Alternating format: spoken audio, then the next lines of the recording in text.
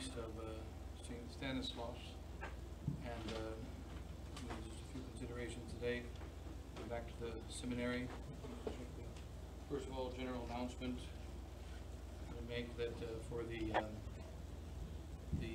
end of the school year here, that we'll have at the end of June, we'll have the doctrinal conference, family conference, like the last few years, so and it'll be the weekend of June the 23rd. The weekend of June 23rd, so that means all day Friday the 21st, Saturday the 22nd, Sunday the 23rd, and so we're going to get people to come in for the doctrinal conference, and that June the 20th, they should come on Thursday the 20th, should arrive Thursday night, and then all day Friday the 21st, all day Saturday the 22nd, concluding on the 23rd in the evening, and then afterwards the Women's Nation Retreat, just like the last couple of years, the week of June 24th through the 29th, and then the Men's Retreat, July the 1st through the 6th here in Kentucky, so that the doctrinal family conference, so the families and the coming to this weekend of Friday, Saturday, and Sunday, all day Friday, Friday morning, Saturday, and Sunday, June 21, June 22, and June 23, and then immediately followed by the Women's Ignatian Retreat, June 24 to the 29th, and then the Men's Ignatian Retreat, July the 1st, Monday through July the 6th, Saturday, as we've done the last couple of years, last 3 years, and they should arrive on Thursday for the doctrinal conference and family conference. Those families and people that attend are all invited to come and attend the doctrinal conference and family conference with the seminarians. We'll be taking the boys and the girls for like a summer camp type activities with the catechisms and then games, and run by the seminarians, and then for the adults they'll be with the conferences and catechisms by the priests here at Lady Mount Carmel, and on that 21st, 22nd, and 23rd, Friday, Saturday, Sunday, and then Monday 24th through 29, the Women's Ignatian Retreat, and then the Men's Ignatian Retreat, July the 1st through the 6th. So in any case, a few considerations on the feast of St. Stanislaus, and the Father, Son, and Holy Ghost, amen. So we're coming back to our third trimester, so to speak, or finishing of the second semester of the school year of the seminary. And remember that we're in a battle of the faith, and it's the same battle it's been since the beginning of time. But remember that we are united in the combat for the faith by our Holy Roman Catholic faith. We're united by the truth of faith, united by the fight to spread the faith and to spread the gospel as our ancestors spread it. And part of this fight, of course, we have to combat the errors of the modern world, the heresies of the modern world. But remember that we are not united in any anti-movement. I was telling you earlier in the discussion on this battle in which we are. We're not united, we cannot be united in any kind of anti-movement, like the recent movement now that's developing and gaining a stronger force, the anti-Pope Francis movement. I mentioned a sermon the other day on Saturday in St. Mary's, the anti-Pope Francis movement. But one thing to consider, that whenever we fight against evil, we must fight against evil, but as Catholics fighting against evil, we must remember we have to fight as Catholics. We have to fight according to the principles of our Holy Roman Catholic faith. And that's very important because there's so many evils in the world. And one of the great ways in which the devil distracts and the devil tries to destroy us is to get us to unite in an anti-movement. And we were so much wanting to stop abortion, like I mentioned the example on Saturday in the sermon in St. Mary's that I had you watch earlier, we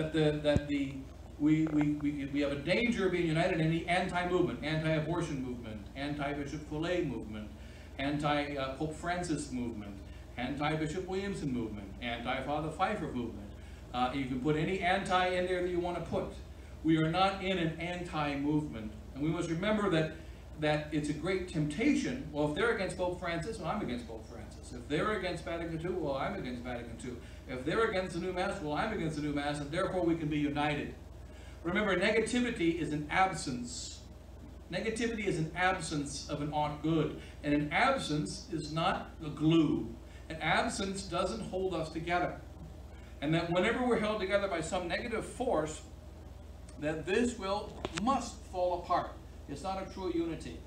So that this is the unity of thieves, it's the unity of the enemies of God. And right now what's being happened is that the Pope Francis, the anti-Pope Francis movement, and the anti-Amoris Laetitia movement, and this movement is being used as a trap in order to make souls fall away from God. So we read the other day the 20-page document of the 19 theologians, and 2 of them were theologettes, I guess, females, writing against Pope Francis, and that they are encouraging the bishops to excommunicate Pope Francis and have him truly repent. And while it's true that Pope Francis is teaching heresy, and while it's true that he should correct himself, we must notice that there are some very serious problems with the attack against Pope Francis. So remember, it's just, think of it like the anti-abortion movement. In the anti-abortion movement, there are some people that want to end abortion by murdering abortion doctors. If you murder an abortion doctor, you simply create another murder. So you got the murderers of the abortionists, followed by the murder of the one who kills the abortion doctor, and all you did was add another murder. You did no good of any kind. In fact, you did a great evil. To add murder to murder does not end abortion. It doesn't help the fight against abortion either. Evil can never be done for a good purpose. Remember, we have the principle of the principle of double effect teaches us that you can do a good or an indifferent act, which has 2 effects, one good and the other one evil. And you can do a good or indifferent act if the good effect outweighs the evil effect. But you can never do something evil that good may come from it, because the end does not justify the means. We consider the document, the 20-page document of the 19 theologians and theologettes who wrote against Pope Francis. And they said they wrote to the bishops. They were said to the bishops, Pope Francis is already guilty of the delict of heresy. He is already guilty of the crime of heresy, and he has already shown himself to be pertinacious in that heresy, and that the church teaches that whoever is who is pertinacious in the public crime of heresy is a public heretic and therefore not a member of the church, and hence the Pope Francis must be removed as Pope. This argument, which they put together in their 20-page document, is quite simply the normal argument of the sedevacantists. They also state in their document, we're not sedevacantists. We recognize that the Pope did not violate his infallible power, because Pope Francis never at any time used his infallible power to promote any heresy. And he never used his infallibility to promote any error, so therefore he did not go against his infallible power, which is correct. Pope Francis did not go against his infallibility. He did not use his full authority as Pope ever to promote any or teach any heresy for all Catholics to be believed. However, he did teach, and he does teach, errors and heresies. So therefore it seems as though it's a good thing that these theologians and theologettes are standing up against Pope Francis. But when you look at an attack, consider it from a philosophical, theological, and canonical perspective. That yes, Pope Francis is bad. Yes, Pope Francis is teaching error. Yes, Pope Francis is teaching heresy. No problem. Concedo. Does this mean that Pope Francis is a heretic? No, it does not. Particularly when we talk about the delict or the crime of heresy. The delict or crime of heresy is one of the arguments of the author is to say that he received a warning and he was pertinacious. What is the warning? It was a theological fraternal correction of the theologians who a year and a half ago, or around a year ago, wrote a theological fraternal correction. Lay theologians and also some priest theologians and 1 or 2 bishops signed the document. Later on, others signed their names afterwards, including Bishop Fillet. And in this document, it points out to Pope Francis, you're guilty of 7 heresies. Here are the 7 heresies. They are not exhaustive. There are other heresies you may also be guilty of, but here are 7 of them. And these heresies are heresies because they're against the teaching of Council of Trent, they're against the teaching of the Fathers of the Church, they're against the teaching of John Paul II, they're against the teaching of Vatican II, they're against the teaching of the new modernist catechism of the Catholic Church. And therefore, they're heresies. They list the 7 heresies. They put as the proof of the heresies not only true documents of the Church, but they add Vatican II documents and they add John Paul II documents with an equal authority of the documents of the Church. This is already a problem because we don't condemn the abortion because Martin Luther is against abortion. We don't condemn abortion because John Calvin is against abortion.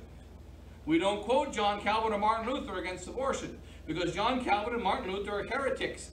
John Calvin and Martin Luther are schismatics. John Calvin and Martin Luther have no authority in the church, and they are not representatives of Christ. And they are not following the way of the ancients. We condemn modernism, we condemn abortion and all other errors and heresies because it's against the contrary to the teaching of the Holy Roman Catholic Church.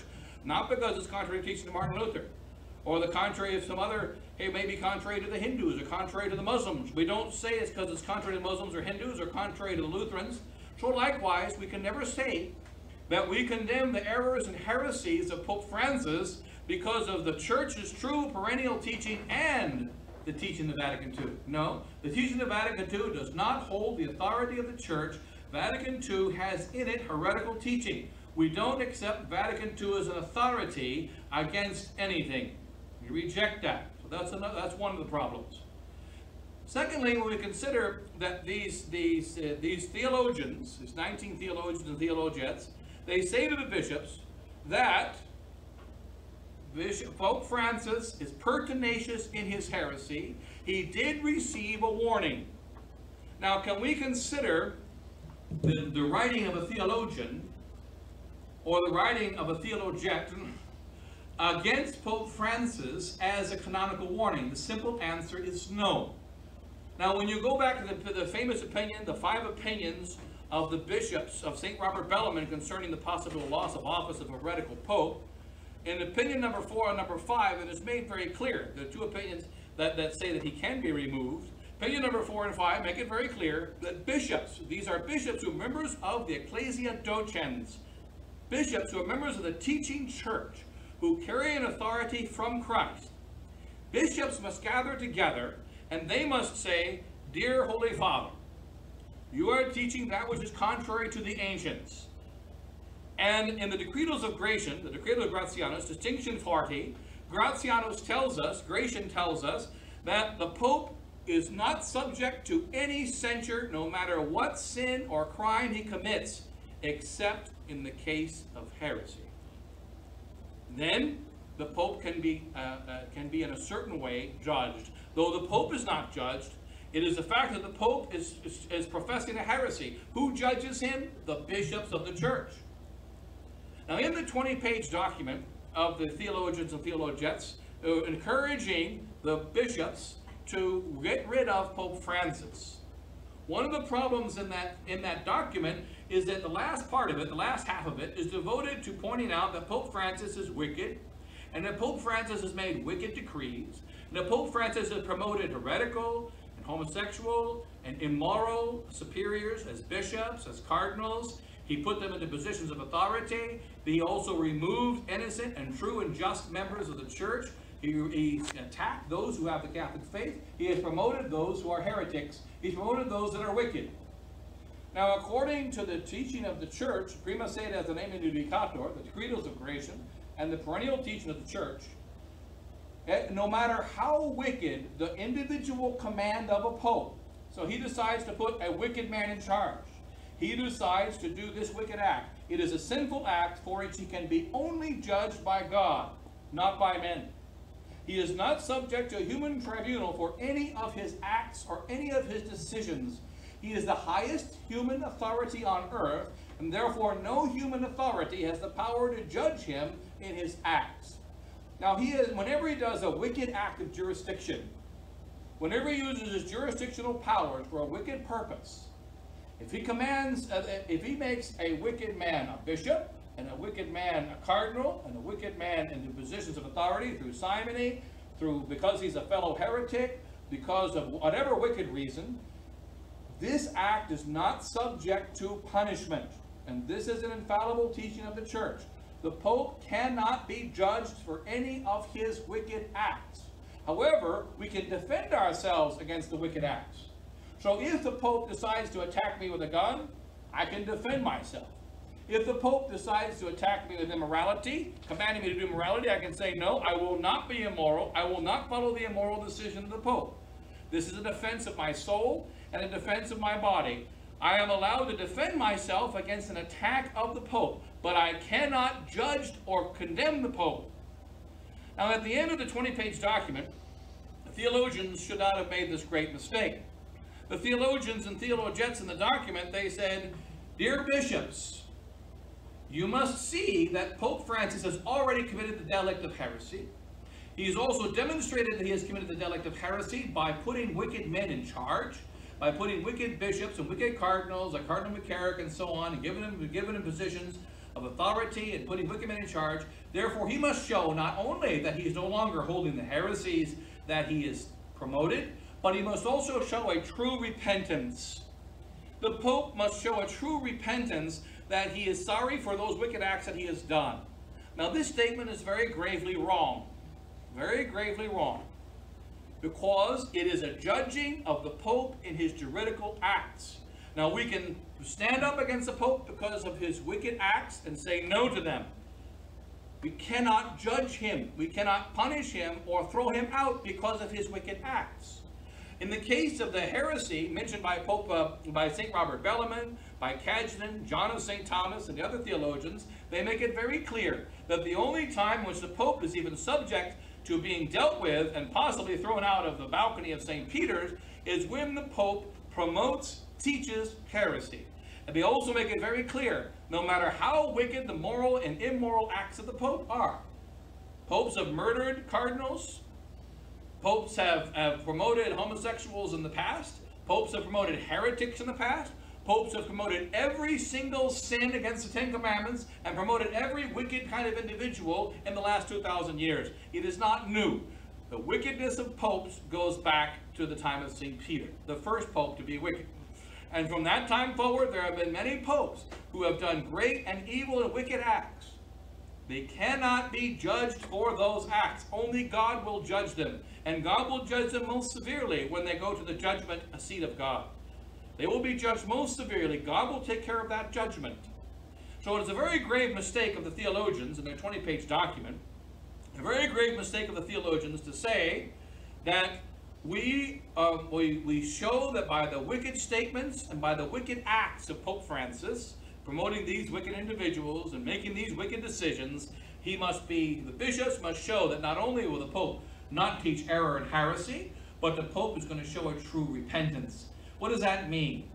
It means the bishops are going to judge the Pope in his authority. And that is the heresy of conciliarism, and it's a heresy. Remember, you cannot do evil that good may come of it. That Pope Francis is a wicked Pope, and a wicked Pope to be replaced by a good Pope, that's a good thing.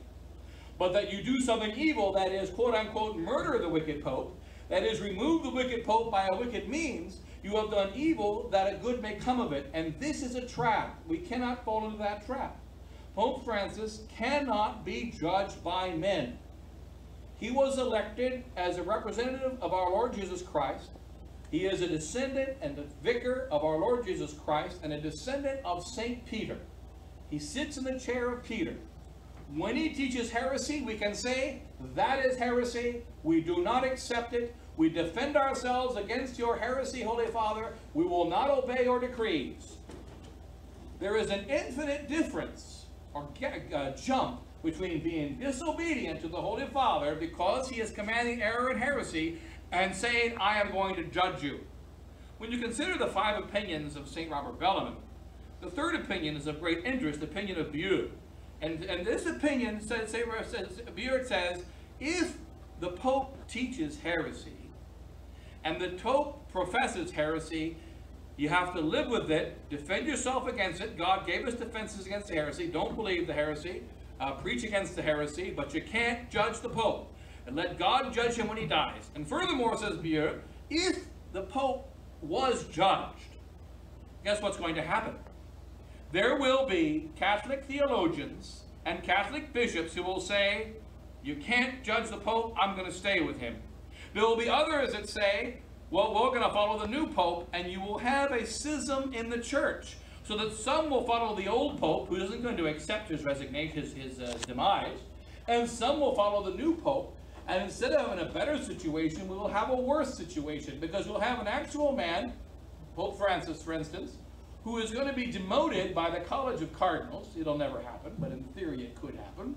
They're going to be demoted by the College of Cardinals, because he's a bad man. Now, if he is demoted because he's a bad man, the demotion is meaningless. And with regard to the pertinacity, can he be considered pertinacious? The simple answer is no. He cannot be considered pertinacious because the warning from theologians and theologians does not equal a warning. Bishops of the church that represent Christ must give the warning. Bishops of the church need to stand up and say, we are gathered together as bishops of our Holy Mother the Church. We are not judging you, Holy Father, directly, but we are saying that you, Holy Father, have stated these heresies. We will demonstrate to you that these heresies, such as the Muslims and the Catholics worship the same God, happens to be contrary to the teachings of our Lord Jesus Christ. Can you please correct that? Because the Pope does not have authority over God. He does not have authority over the gospel. He has authority only over men. So we have no problem with your authority over men, but you do not have authority over the gospel. Now, if the Pope then refuses to accept the correction of bishops, not lay people, not auxiliary bishops, but bishops of dioceses, representatives of Christ, and then he says, no, I refuse, then it's possible for the bishops to say, all right, we got opinion number 4. You're still Pope, but you're deposable.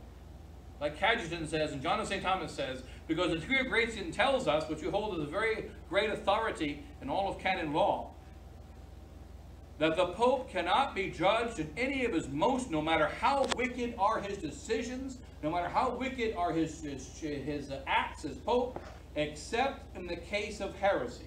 This is the case of heresy. So therefore, we're going to say, we're sorry, but since the Pope is a defender of the faith, Holy Father, you are no longer defending the faith. You are professing error and heresy. We've had many wicked popes. We've had popes even that were personal heretics.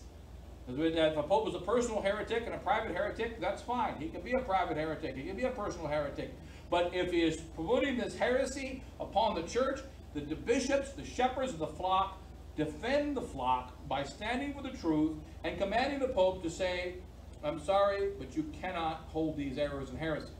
When these theologians say the Pope must be considered, Francis must be considered right now in 2019, he must be considered as pertinacious. No, that's not correct. Here's one of our challenges. We argue against the error, the grave error of sedevacantism, which is a grave error that is contrary to the theological teaching of the Church. And then, if we follow this teaching of these new theologians, we follow to the error of sedevacantism. That they say that Pope Francis is already a manifest heretic, who is already publicly and manifestly a heretic according to the definition of a manifest heretic, and the answer is no. He doesn't fulfill the delict of heresy until he has received the 3 canonical warnings which are required by the divine law. As St. Augustine says, no matter how horrible is the belief, no matter how bad is the heresy of any man, he cannot be considered an enemy of our church or outside the church if, after receiving warnings, he were to repent.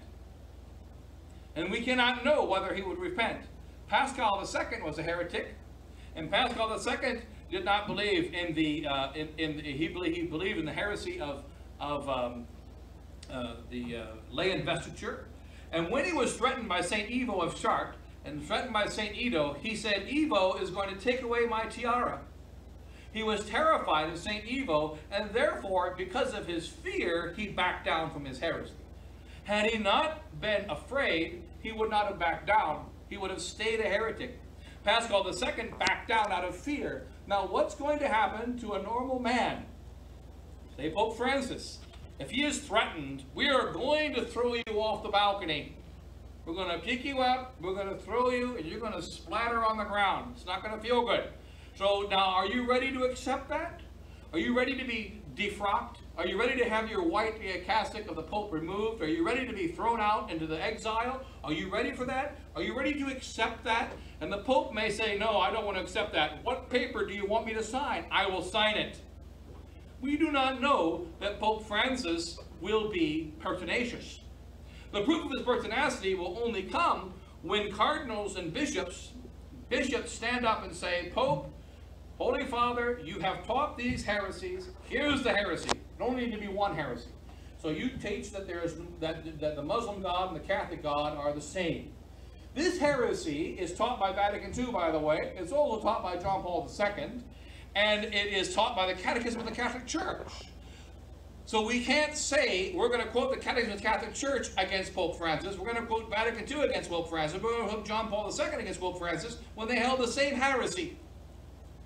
When John Paul II also committed the same sins that Francis committed by kissing the Quran, by praying with the enemies of God, doing an act of worship which indicates that the Catholic Church is not the true church. These theologians are making a grave mistake in many ways, and one way they're making a grave mistake is by saying we're going to quote John Paul II, who kissed the Quran, against Pope Francis, who prays with the guys who prays with the ones who hold the Quran. We're going to quote Pope, the immorality of the immoral teaching of Pope Francis, and we're going to quote against that Pope Benedict. And Pope Benedict is the one who said that a homosexual prostitute begins to be moral when he uses a condom. And this is, how can you say that that is against the homosexuality? He put that in his actual book as Pope. He wrote that in a book, The Light of the World, for the whole world to read.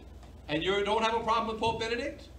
If you're going to say that Pope Francis is a public manifest heretic, you must say also that Pope Benedict is a public manifest heretic. And don't ever quote Pope Benedict against Pope Francis. Don't quote John Paul II against Pope Francis. So we must remember that we are not united in an anti-movement. While it is good to say that Pope Francis is teaching error and heresy, we must defend ourselves against his errors and heresies. We are not to do so in such a way that we go against the practice of the church and go against the teaching of the church. And remember, like I mentioned the other day, that this is a grave trap. It's a grave trap. To unite people, we're against Pope Francis. If we're divided amongst ourselves, we can't throw Pope Francis out. So let's get together. Let's get the SSPX together with the Fraternity of St. Peter, with the theologians of the Novus Ordo. Let's get together and let's pressure the bishops to throw out Pope Francis. And if they do this on the grounds of that 20-page document, there are grave errors in the grounds of the 20-page document which go against the teaching of the church for the last 2,000 years. What will happen? What will happen is we will discover that there's going to be a committee created that's going to be to judge the Pope to make sure he's not a heretic. We can't allow such a committee. No matter how wicked the Holy Father is, he is the representative of Christ and he is the vicar of Christ.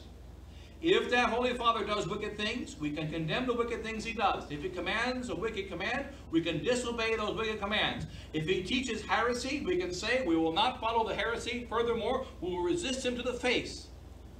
It is a duty of fraternal correction.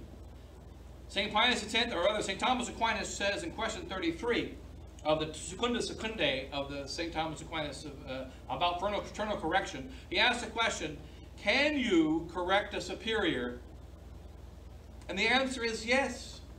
And it's interesting, the argument against it. You should not question a superior because when the ark represents the heart of the church, the Ark of the Covenant.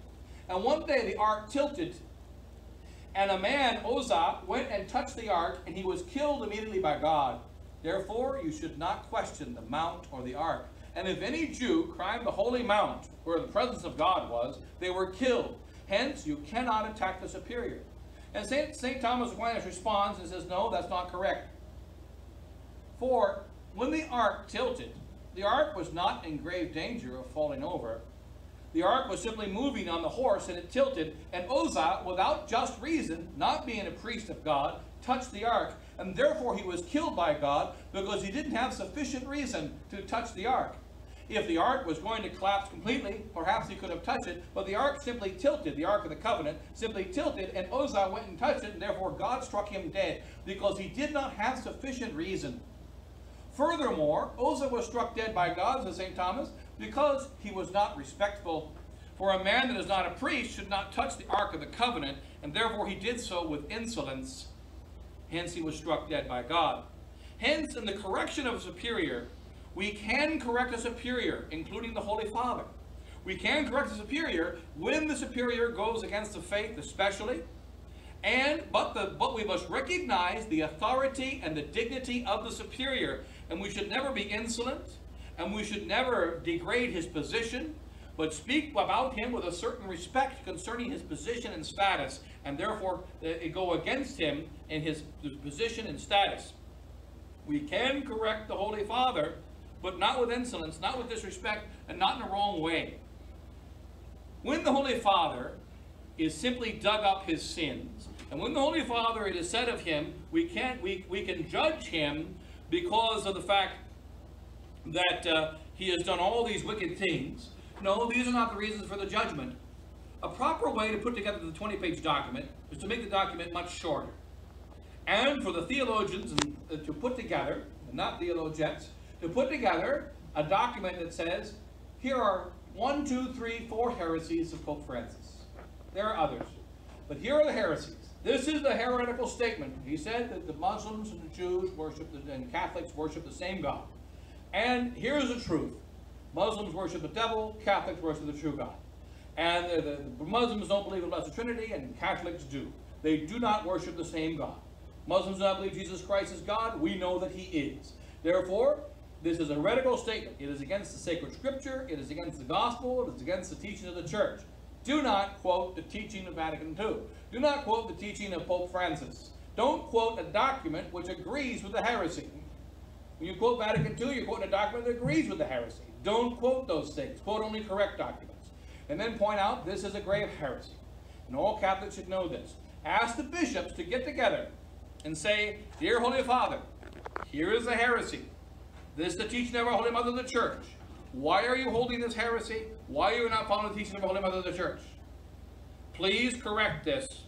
If the Holy Father, after 2 warnings, refuses to do so, then they must decide what is to be done. And there are 2 possibilities. One is that the bishops can say to the faithful, the Holy Father, he is still the Holy Father, and there's nothing we can do except to warn the flock. Don't listen to his sermons. Don't obey him. And he can say the Pope, just like the Bishop of Bombay stayed the Bishop of Bombay. The Bishop of Bombay, back 150 years ago, displeased the people of Bombay. I forget which bishop it was. And he didn't want to move a statue from one place to another. He said, I am the bishop, I am in charge. They said, fine, you're the bishop, you're in charge. So they took concrete and stone, and they built a stone door all the way around the cathedral. And they said, you're in charge of the cathedral, it's your home. And they put a stone door in the back, a stone door in the front, stone door on the sides, and then they looked in the window every couple of days and says, how do you like being in charge of the cathedral? Are you getting hungry? He was in charge of the cathedral. He was locked in the cathedral and couldn't get out. And after 3 days, he said, you know what? I think I'll move the statues. Okay. So then they took down the stone doors. So they can say, you're still the Holy Father. You can stay inside the Sistine Chapel and put a little concrete door up. Turn off all the cell phone service. And then hand food through the door. And then when there's no more food, then go ahead and get a new pope. So that's one option. That he is still the Holy Father, but we must warn the faithful, don't listen to him, don't follow him. A second option is the option of St. Robert Bellarmine and Cajetan. And that is, the cardinals are to say, this man, we are not deposing him, God has deposed him. We are not judging him, God has judged him. And this Holy Father, Pope Francis, he is no longer to be accepted as the Holy Father because he's pertinaciously held doctrine contrary to Jesus Christ. He is removed by God, and therefore they take him and remove him and lock him up. Then they have a conclave and elect a new pope. But they cannot punish him or even mention properly in the punishment, you are being punished because you have murdered. You are being punished because you have put wicked men in charge. You are being punished because of any immoral act of the Pope. They cannot mention this in the trial. Why is that? Because prima sedes a nemine judicator. The first see is judged by no one. They don't have the right to judge the first see in any of its acts. Only God can judge it that way. He is created by God. He is elected by men. His authority comes from God. It is the authority of the Holy Father. It is the authority of Pope St. Peter. Cannot be judged by men. Therefore, there should not be even mentioned in the trial. this trial of the judgment of the papacy, of the Pope, there should not even be mentioned in the trial his immoral acts, his wicked acts. It should not even be mentioned. Only the actual crime, which Graziano says we can hold as the only way in which a pope may be judged, and that is for the crime of heresy. Only that crime, that is, here, Holy Father, you taught this error, you taught this heresy, you wrote this error, you wrote that heresy. And this error and heresy is not just private, because unfortunately, because you have spoken it, it has led to the loss of many souls, and souls are believing the error and heresy that you teach. We want you to stop teaching this error and heresy. We are not judging you, but judging according to Christ, because Christ said you cannot teach that there are two gods. That there is one God for the Muslims, which is not the Blessed Trinity, and there is another God, the true God, which is the Blessed Trinity. No, there is only one God, and He is the Blessed Trinity. You must go back to the acceptance of that God, and you must repudiate the false gods and say that I reject the false God of the Muslims, I reject the false gods of all, I accept only the true God and all His teachings. When you have done that, we let go and we obey you. Remember when Nebuchadnezzar was the king, for 7 years he thought that he was a cow. He was very proud, and God punished him and said, you're going to see how proud you are. And he thought he was a cow, and he drank milk and ate grass for 7 years. During those 7 years, the people of Babylon, the Babylonians, the Assyrians, the Babylonians, they recognized Nebuchadnezzar as king, but he just couldn't rule. So they fed him grass, let him drink milk, and then they just ran the kingdom administratively. After 7 years, Nebuchadnezzar woke up. He realized he wasn't a cow. He realized that milk was not the only drink out there, and he became back to himself. And immediately, the regions that ran the kingdom of Babylon immediately said, okay, he's still the king. He is still the emperor. And they immediately obeyed him. And he realized that he should stop his pride, and he took over his reins in the kingdom. They did not remove him, and they recognized him as the king. So likewise, in the situation of the judging of the Holy Father, the administration only can be taken care of, but they cannot say he is judged because of his wicked acts, no matter how wicked they are, period. This is contrary to the doctrine of our Holy Mother, the Church. They could perhaps gather together the bishops and only do two things. One, warn the faithful, which they must do in both cases. Don't listen to the Holy Father. Protect the flock of Christ because he's teaching error and heresy. And just wait for him to die and let God take care of him. And when he dies, then try to elect a better pope. Option B, warn the faithful and then take the pope and say we have a special ceremony called the Day of Throwing Pope Francis Off the Balcony ceremony. And they go to the ceremony and they remove him, remove his white cassock, remove his papal ring, and say he's no longer the Holy Father because he has taught heresy, and he's removed by the power of God, not by the power of men, and only for the heresy that he has taught, and not for any other wicked acts. We do not judge him for his murders. We don't judge him for his putting heretics in positions of authority. We don't judge him for any immoral act that he may have done. We do not judge any of them. Only God can judge those things. We judge only that he has decided to teach heresy, and he has decided pertinaciously to not step back from that heresy and to defend our Holy Mother, the Church. We remove him. Then the election of a new pope. And so those are the acceptable things that could be done, but not pointing out all his immoral acts as is done in that 20-page document, and not saying that this equals a warning against the Pope because we theologians did it in some document that does not come from the bishops, does not come from the authority of the church, we have given you a warning. No, that does not equal a warning. The fraternal correction of last year does not equal a warning. If that was the case, we could say that all the corrections of anyone is a warning. No, there is a reason, there is a rule to the church why we say there's a delict of heresy. There's a delict of heresy. The delict of heresy is a crime, and it must be conceived as such. The other delicts of murder, the delicts of putting wrong people in authority, they are not the delict of heresy. They should not be considered. Only the delict of heresy. And the delict of heresy equals to teach a heretical doctrine, a heretical statement, publicly and manifestly, in writing, in speech, that can be verified that he preached those things. No problem in the case of Pope Francis. He has many of them. And then to demonstrate not only has he taught the heresy, but here is the truth, being shown plainly to him what the truth is. When he decides to reject that truth anyway, And after the third time of rejecting it, and as St. Thomas Aquinas points out, this is by divine law. There must be a triple warning by divine law, because God wants to show that he will not judge any man who has not shown himself to be pertinacious, to be stubborn in his wickedness. He will not judge a man simply because he says something wicked, teaches something wicked, but he must be pertinacious in his teaching. Then he is judged. And so this is very important, especially in the case of a Holy Father, because the Pope is not judged by the Council of Bishops. He's only judged by God. And therefore, all that is done is that the Council of Bishops demonstrates this Holy Father has been warned by us as representatives of Christ, the church teaching. Only the Pope and bishops of the diocese represent the church teaching. We as representatives of the church teaching, the Ecclesia Docens, say to the Holy Father, with our authority as bishops, not against him, but that we know the teachings of our Holy Mother the Church. Here are the teachings of your ancestors, your predecessors. Here are the teachings of our ancestors in the faith. You are going contrary to that teaching in point A. Only need one point. You don't believe that the Catholic God is a true God. Fine. Therefore, you have chosen to not accept that the Catholic God is true God. You have chosen pertinaciously to reject the Catholic God. Therefore, you are a heretic.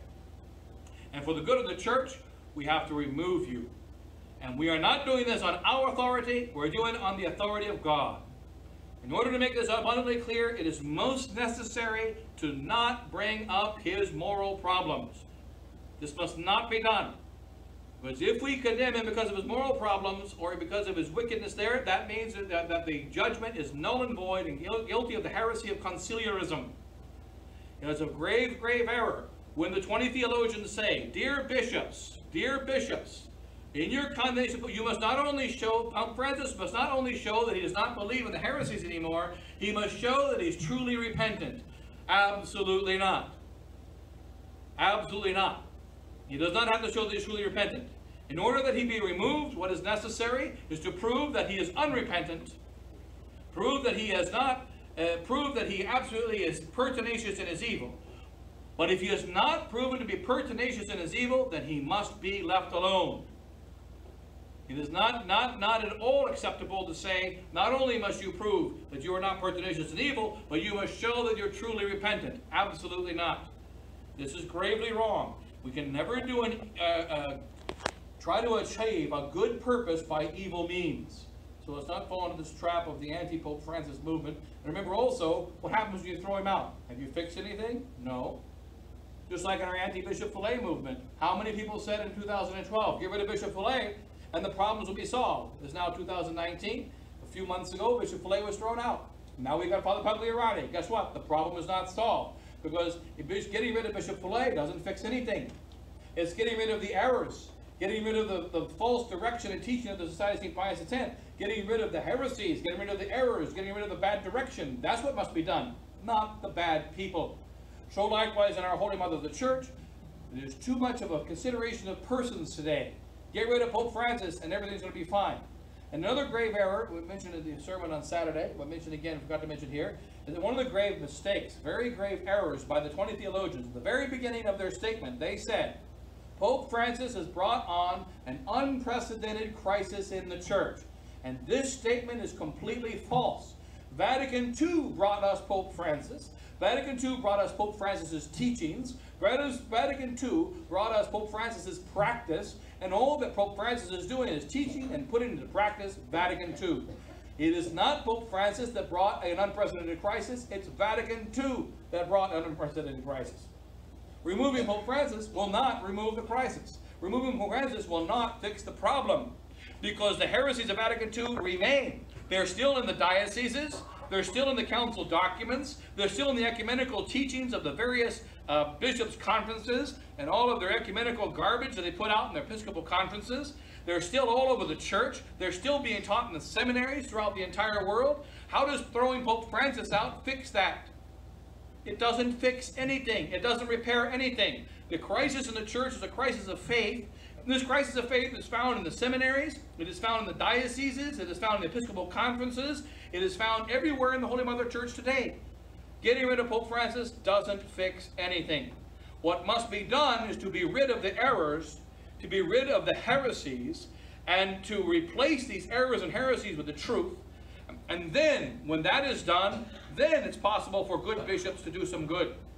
But what are these good bishops doing? These good bishops believe in Vatican II. These good bishops believe in the doctrine of Vatican II. So that therefore they don't have a right on their own foundation, to standing on the foundation of Vatican II. They have no right to condemn Pope Francis on the grounds of doctrine. No right whatsoever. So we need to make sure that we don't fall into this trap of the anti-Pope Francis movement. And remember that while it's good to be against the errors and heresies of the Pope, we must not at all violate the teaching of our Holy Mother the Church, that the first see is judged by no one, and the only case in which it might be possible to judge a Pope is in his teaching of heresy, and only bishops can do that, who gather together to defend the flock of the Church as members of the Ecclesia Docens, the Church teaching, and not anyone else. As for the rest of us, we defend ourselves against the errors, we defend ourselves against the heresies, we do not obey the commands of the Pope, we resist the will of the Pope, no problem. These are all good things. But we do not have the right to judge him. God alone shall be his judge. God bless you all. In the name of the Father, and the Son, and the Holy Ghost.